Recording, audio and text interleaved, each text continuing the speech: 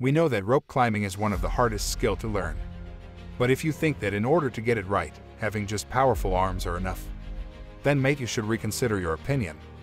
Because legs and the method to be used play a crucial role in getting it right.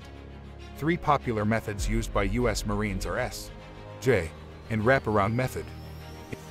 In S method, you bring yourself up, then crunch and keep the rope on the outside of your foot, and sweep the other foot, bring it like the letter S, and get down using the same method. In wraparound method, pull yourself up, have the rope between your legs, and wrap it from inside, and lock it with your other foot. And in J method, make hook shape like this and continue till you reach your destination. And remember, you cannot use one method to climb and other to slide down. It is against the rules of the Marines Corps. It's because you're putting yourself at risk when you're at the top. So obey rules, because that's what makes you an army man or woman. So if you don't know, then now you know.